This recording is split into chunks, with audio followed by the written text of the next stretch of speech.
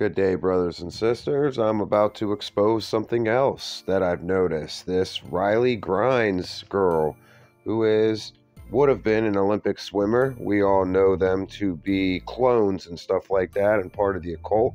Otherwise, how can you get so good? How can you be so popular?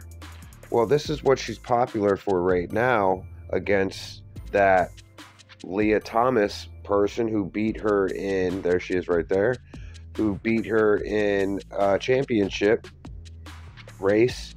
But I was watching her in an interview, and guess what I found?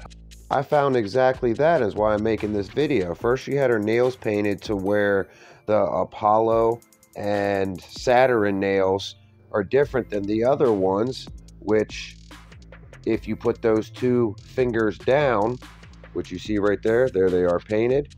That's also checkerboard. But if you put those two fingers down, what do you make? A devil hand sign, which is an occult gang sign. On top of the one eye symbolism doing 666. This goes to show you can't trust anybody, and all are afraid of what's happening right now. Now let's go to the Bible about this right eye. Right here, you can read it yourself. It's right there in black and white, brothers and sisters. And then we're going to go to the Masonic Handbook, or the Masonic Creed by Rockefeller, John D. Rockefeller.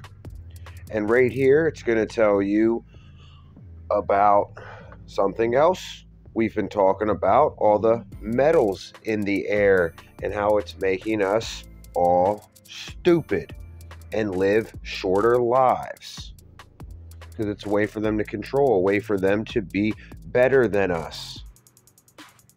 Do you see the deception? I just think it's funny that we were sitting here some year or so ago exposing these kind of people and what they're about and what they do and who they are, and now all of a sudden everybody feels sorry for these people.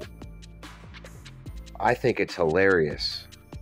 So we can clearly see how things have flip-flopped, brothers and sisters.